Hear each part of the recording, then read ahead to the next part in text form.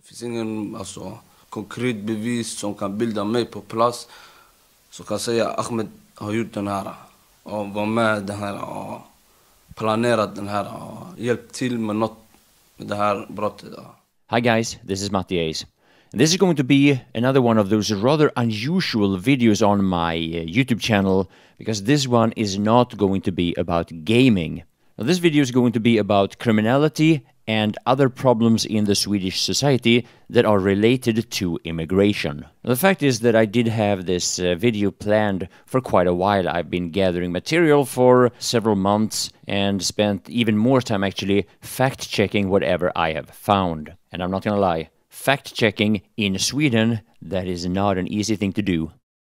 Now, initially, this video was mainly going to be about integration, and this word, integration, is one of the words that has become the most sacred words in the Swedish society. But then, as I reached the point where I was going to start editing this video, this happened.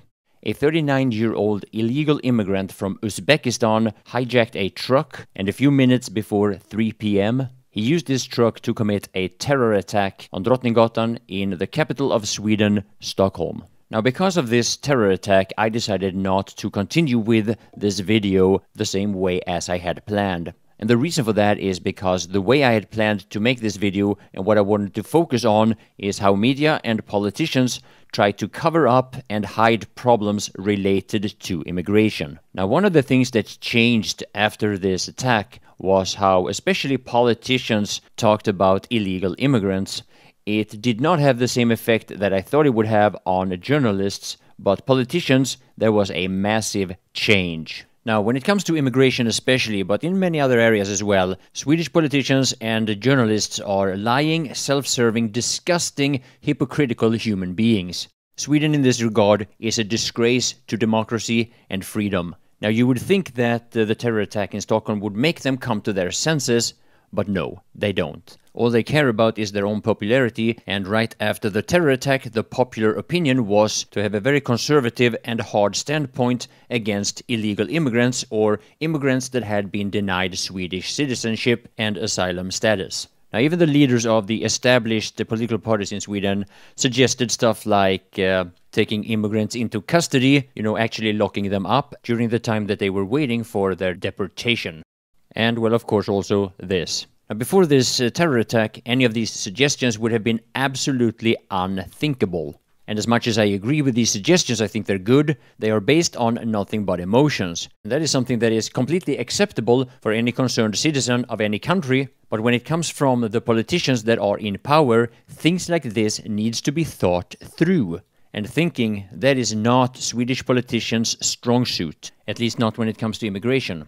We've seen that for the last 25-30 years or so.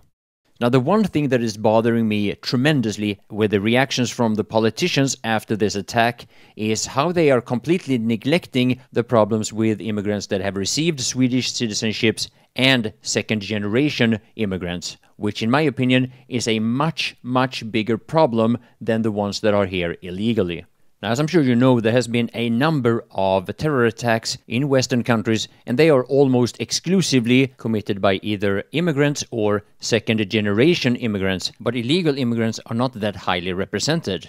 One of many examples is Khalid Masood, who committed the attack in London only a few weeks before the attack in Stockholm, and these two attacks were carried out in a way that was quite similar to one another. As a matter of fact, Khalid Masood was very far from being an illegal immigrant. Now, this terrorist that committed the horrible attack in Nice was no illegal immigrant either.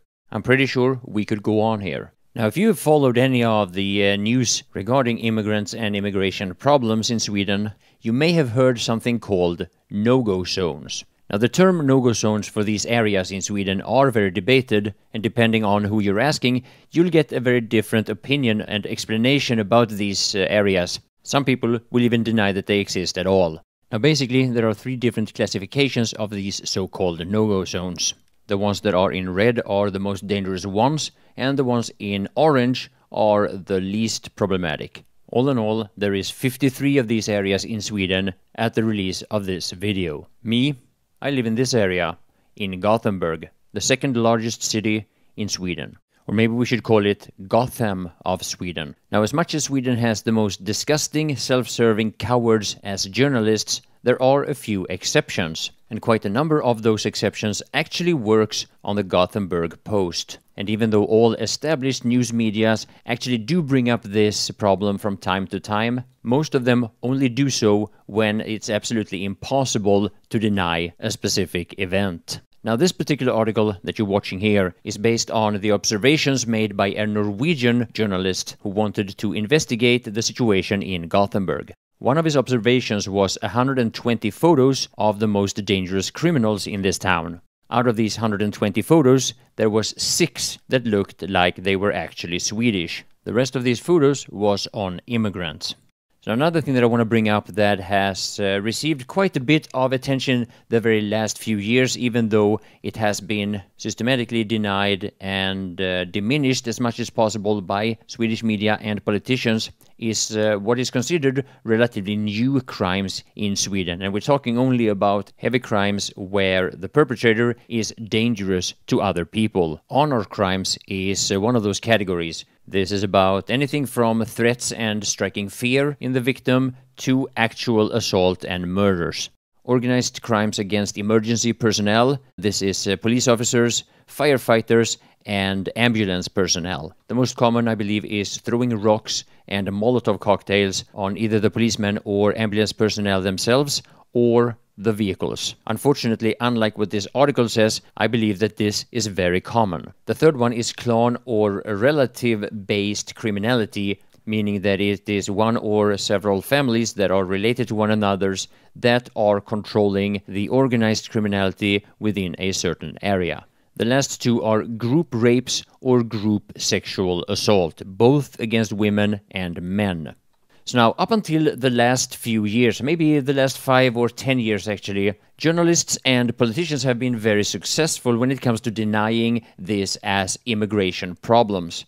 But this doesn't really work anymore because the problem is too big and it cannot be hidden anymore. And here I would like to bring up another example from a town called Kalmar. And notice, if you look on a map, how far it is from Kalmar to any so-called no-go zone. Now, obviously, a lot of you guys who are watching this have no idea where in Sweden Kalmar is located, so I'll point it out for you on another map. Basically, it's directly south of Stockholm to the east, very close to this island called Öland. Now, pay attention when I show up the other map again, how far it is from Kalmar to any so-called no-go zone. Now, this article about Kalmar that I'm referring to here is from a magazine that is rather controversial. There are a few of these that has popped up in Sweden over the last couple of years. Now, as I've been searching for facts and articles about immigration problems, I've come across quite a number of, should I say, smaller web magazines that, in this case, focuses on the negative side of immigration, and I'll give you my point of view about that later on in this video. Basically, the ones that I will be focusing on are the 3 that I just showed you here. It's Fria Tider, Avpixlat, and Nyheter idag. Just imagine if you English-speaking people understood the lies and the shit that was written in Swedish media every day. It's unbelievable. You'd have to actually see it to believe it. But basically, these magazines have popped up because the traditional Swedish news organizations, they don't cover immigration problems in a way that gives you an idea of how big the problem actually is. And despite that, you can still find quite a lot.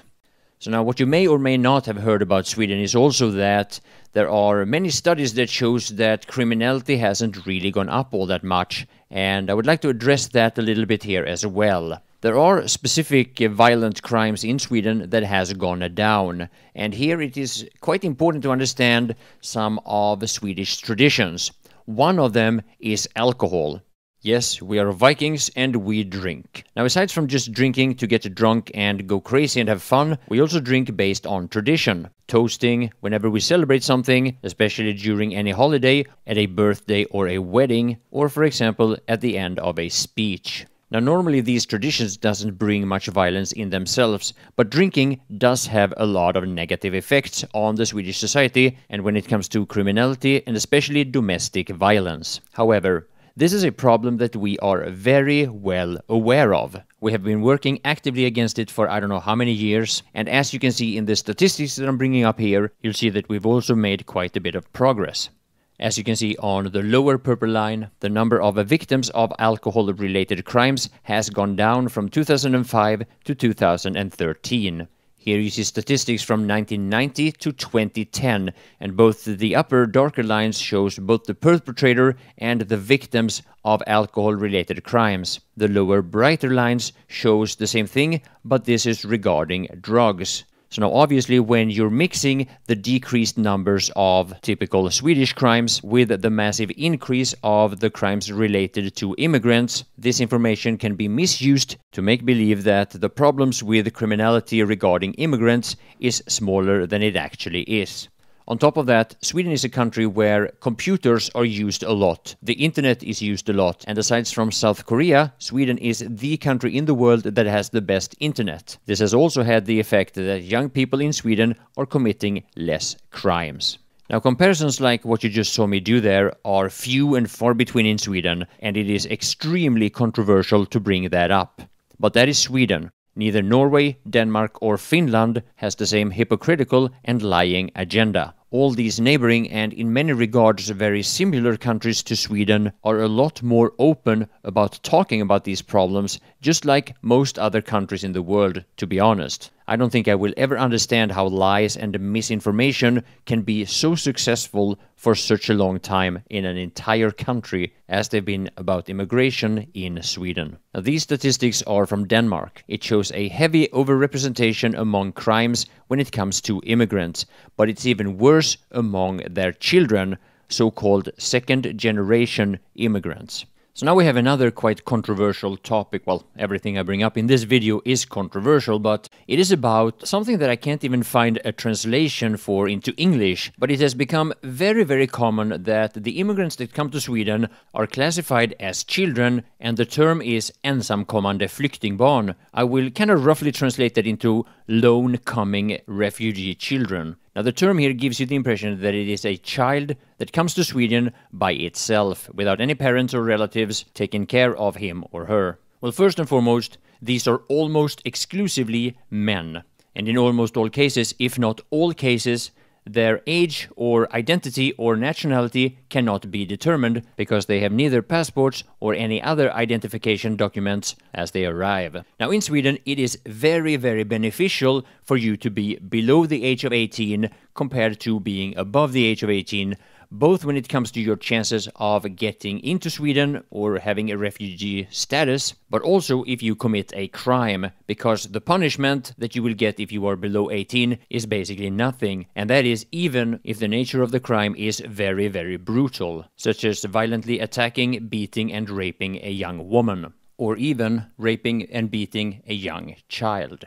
Now, Sweden is the country where the majority of our journalists and our politicians will heavily prioritize their own social status, this by being politically correct, as it's called, over people's safety and well-being. Now, this is why I, despite the fact that I'm actually a gaming YouTuber, has occasionally started making videos such as this. I know that people will hate me for what I'm saying. I know that people will associate me with racism and call me a racist for what I'm saying. But I'm prepared for that, and I will stand up for what I believe in. And I will always prioritize the safety and security of any young girl above my own reputation. So let me translate parts of this article. A 14-year-old girl was raped by two older students at the same school. A journalist met the mother of one of these rapists, and she's lived in Sweden for about 9 years, and she barely speaks Swedish, so they need an interpreter. Now, she says that her son has told her not to talk to journalists because they're lying. Well, she's actually correct about that, to be honest, but not in the sense that she thinks. So she says this: here in Sweden, if a child does a tiny little thing wrong, the authorities are being involved because a child just can't be a child in Sweden. So apparently, according to her, it wasn't her son that did something wrong when he and his friend raped a 14-year-old girl. Now, one of the things that I find really interesting when foreign media brings up Swedish problems is that in foreign media, it seems like people believe that some of these immigration problems are something new. This is an article from 1996 by a very famous Swedish journalist called Jan Guillou. He is still active as a journalist, but he is much more politically correct now than this article suggests. This headline says this: "This is why Swedish prisons are full of immigrants." And yes, make no mistake about when this article was written. Now, funny as it is, in the beginning of the article he brings up some problems with Finnish people who caused some problems while drinking. And yes, Sweden has had quite a number of Finnish immigrants because during the 60s and the 70s we needed people for our industry. And believe me, if there was a reason for me to bring up Finnish people as a problem when it comes to immigration, I would have done so. In this article, Jong-Yu also brings up a trend during the 80s with increased violence towards women and sex crimes. This was, according to Jong-Yu, the first time when there was actually a reason for any investigation into whether or not immigrants had any overrepresentation in crimes. Further down, he brings up how in a Swedish television show, I believe from the news actually, from, the government-controlled TV stations. Now, this was, of course, very controversial and considered racism. And because of that, the Swedish Institution for Crime-Related Statistics, BRÅ, was assigned to investigate in order to determine that the gypsies did not have any overrepresentation in theft. Unfortunately, the investigation showed the opposite of what they wanted, therefore the investigation was classified. And I quote, "This political morale to silence unwanted facts hindered for a long time any sensible journalism in the subject immigrants and criminality." So here I would like to make another quote, if I may. "Immigrants has certain talents that are necessary for drug smuggling. They speak Kurdish, Arabic, and Spanish." Now, this article goes on about some things that has recently been somewhat okay to start talking about and discussing in Sweden, issues that most people know about but normally are a little bit too afraid to talk about. But also some of the most commonly brought up issues such as integration and segregation. Apparently, problems in areas such as Rinkeby and Rosengård were well known already by 1996. By now, it is widely accepted and an undisputed fact that immigrants are highly overrepresented when it comes to criminality, and especially when it comes to violent crimes. But there was also a social cost and an economical cost in this. And here, the lying media and lying politicians are still somewhat successful in their agenda, keeping Swedish people from knowing the truth. Now, the segregation has a lot of effects, and that is that a majority of the Swedish people do not actually see or experience the effects of immigration the same way that some school personnel or emergency personnel or social workers experience it if they have to work in these previously mentioned areas. So that means if you live in a typical Swedish area, you probably think that the only way this affects you is a little bit on your tax. But Sweden is already a high-tax country, and Sweden has already a high acceptance for high taxes. But the fact is that whenever we bring in people to our country, they also have the right to our welfare. And just because our politicians are so stupid that they think that it's okay to bring in 160,000 people in 1 year, that doesn't mean that the capacity for our hospitals are increased at all. Instead, they get a much higher load from people that doesn't speak our language. For example, there has been a massive problem for Swedish women to get the help they need giving birth. And no, this is not an actual Swedish road sign, but I'm sure you understand why people would put them up aside our roads as a protest. Things in a society of any country are connected to one another. This goes for the economy, the population, the education system, and so on. Now, obviously by now, some of you guys are wondering, how is it that Swedish people accept this? Why does the same political parties in Sweden still stay in power, despite the fact that they have caused this problem and instead of doing anything about it, only made it worse for the last 20 or some such years? Now, I've heard from foreign news media expressions like legendary Swedish tolerance. Even in the TV show Homeland, you hear Carrie Matheson say, all forgiving Scandinavia. And trust me, she refers to Sweden because the rest of Scandinavia is not nearly as forgiving as we are. So are we really that tolerant? Are we truly that forgiving? Honestly, I say no. It's not tolerance, it's ignorance, and there are reasons for it. Here you see a list of publicity rules by the Swedish Journalists Union, I think it is, or association, covenant, whatever. And the interesting part here is rule number 10. Do not highlight associated people's ethnical origin, sex, nationality, profession, political belongings, religion, or sexuality, unless it is relevant. The bold text translates to this: be careful with pictures. Now, this guideline number 10 has been misused to the point where it's heavily misleading to the Swedish population. Interestingly enough, number 12 is about pictures, where it says not to edit pictures in a way so they become misleading. Something that Swedish media has done by making dark pixels whiter to hide the fact that a perpetrator in a crime has dark skin. These pictures are textbook examples where you cannot determine the nationality or origin of a perpetrator. Now, believe it or not, up until about the last 5 years or so, this has been a very, very successful way of hiding the truth. But even now, there are still people that believes that the problem is much smaller than it actually is. And as much as I can understand that in a video like this, it comes across as though media is really covering this and really brings the problem to the public's attention. Fact of the matter is that, combined with the rest of the news reports, these types of articles are quite rare, especially considering how common these crimes actually are. Now, another thing that highly impacts Swedish people's personal opinions about this is what we see in our own personal lives. And because of segregation and lack of integration, most of us never sees this. And Swedish media and Swedish politicians have been very successful in trying to minimize the problem and try to blame it on our own society. Whenever there are crimes and problems related to immigrants, it is our fault for not taking care of them good enough. Now, one of the most telling ways that explains why Swedish media have been so successful at lying about immigrant problems is the success of the Sweden Democrats. This is the only Swedish party that openly wants to have a more restrict immigration in Sweden. Over the last few years, this party has had a massive success. They have grown from being literally nothing to the second biggest party in Sweden, this in about 15 years. But the most telling thing is not their overall success, but where they have been successful. Basically, it's this. The more immigrants in an area of Sweden, the more popular the Sweden Democrats are, and vice versa. This means that in the southern part of Sweden, the Sweden Democrats are really big, and in the northern part of Sweden, they are basically still nothing. This is because in the northern part of Sweden, there are very few immigrants, and therefore people in the north, they either ignore the problem because it doesn't really concern them, or they believe in the news and they think it's not as bad as it really is. So now, who are these lying hypocrites that I've been talking so much about? Well, here's one.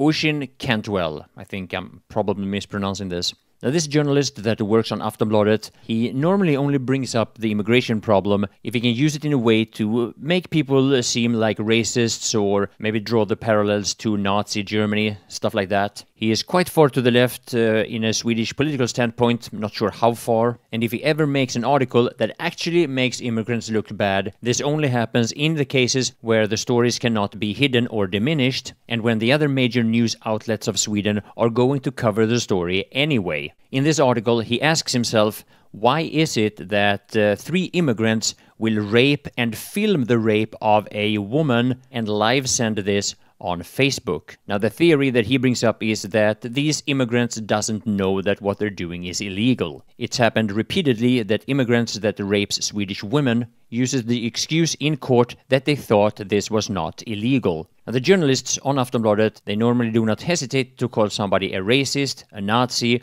a bigot or Islamophobic, etc. when they talk about somebody that has a different political opinion about immigration. Now, journalists like this completely dominates the Swedish news. Now, obviously, the effects of these news are the biggest where the problems are the smallest. And you need to realize that while there is a lot of immigrants in certain areas of Sweden, a lot of people live in areas that looks like this, and they never see those problems themselves. So if you live in the northern part of Sweden, or if you live in areas like in Askim in Göteborg, Vasastan or Östermalm in Stockholm, then you are probably not going to have to worry about your car being set on fire, your children being raped, robbed or assaulted. No riots are going to affect you personally, and if you actually need an ambulance because your life is in danger, there's probably not going to be like 10 or 20 immigrants throwing rocks or molotovs at that ambulance or its personnel. And then it's probably also quite easy to focus on your own social status and to be politically correct. And the fact is that most Swedish politicians and journalists lives in quite a safe distance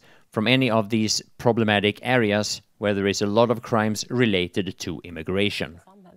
Malik här, det hörde du, han har haft en kort kontakt med Säpo när han kommer hem. I övrigt ingen kontakt med några myndigheter, och det gäller även andra IS-resenärer som vår reportrar har pratat med. Varför ser det ut så? Ja, och jag kan bekräfta den bilden. Det ser tyvärr ut så. Oh my god, how much I wish you people understood Swedish. This interview is so unbelievably stupid that there is no way I can retell it and you would actually believe me. This is a minister of Sweden and she is so unbelievably ignorant and unqualified for her work that I can't even put words on it. Now she is a Swedish minister, the Minister of Democracy. Simply put, she probably was given this job because she is a woman and she has an immigrant background.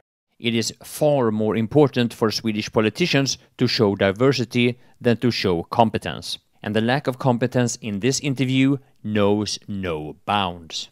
Basically, they're talking about ISIS warriors. There's been like 300 of them, and they live off of the Swedish welfare system. And what they do is that they go back and forth to countries like Syria, Iraq, and Afghanistan, this to fight for ISIS. Now, this problem is one of the biggest embarrassments for the European Union.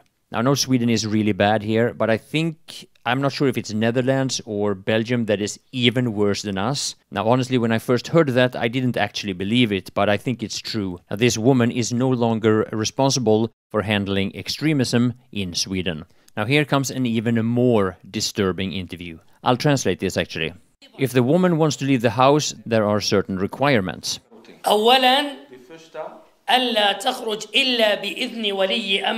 First and foremost, she is only allowed to leave the house if her husband has allowed it. Now, this is a speech that is supposed to educate Muslims about how to mix with the population in Western countries. It was arranged by the Swedish Society of Muslims, something like that. They have received about 50,000, a little bit more than 50,000 euros from the Swedish government, just for, well, I guess, for being an organization. I'll keep translating. For a woman to leave her home, there has to be a reason for it. For example, if she needs to go shopping, if she needs to visit a hospital or a relative. Now, these two men, they're joking around, they're laughing, they're having fun, just talking about how women basically have no rights of their own, and even if they live in Sweden, they have to follow, I guess, the Muslim traditions of the countries where they come from, whatever countries that is. Here they talk about how women are supposed to be dressed, they have to cover their body from head to feet, and she is not going to wear perfume. Again, they're joking, laughing, having fun, and they seem to be enjoying themselves. And now let me continue translating what he says here. A woman is not supposed to joke around, laugh, talk, or ask a bunch of questions. She's only supposed to talk when it's needed. I also think he says she is to fear Allah as much as possible. Maybe I'm mistaken there. But at the time when I'm making this video, I believe that this man and his organization is under Swedish investigation. It'll probably lead to nothing, but I guess we'll wait and see. Tråkigt på flera håll, och nu har vi med oss Lars Byström från Stockholmspolisen. Lars, kan du ge en bild av vad det var som hände igår kväll? Ja, det stämmer. Man hade ju en tillståndsgiven fest i Kungshamn med anledning av nyåret där det iranska. Och sen dök det då upp under... So yeah, during the celebration of the Iranian New Year in Stockholm, Sweden, there was the normal amount of gang-related violence that could be expected. And again, Aftonbladet brings these problems up when the problems are so big that they actually can't hide it or deny it.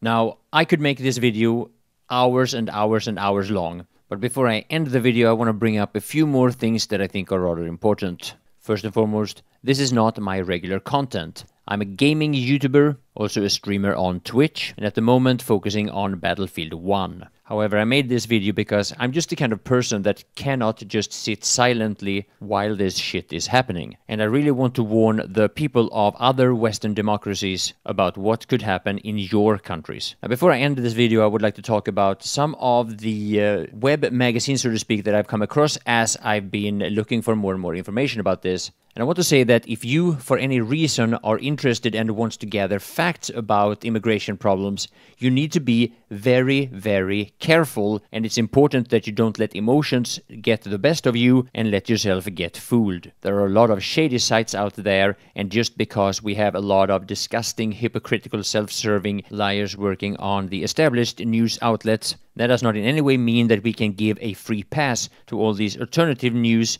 that has recently started popping up. Check your facts and don't be stupid.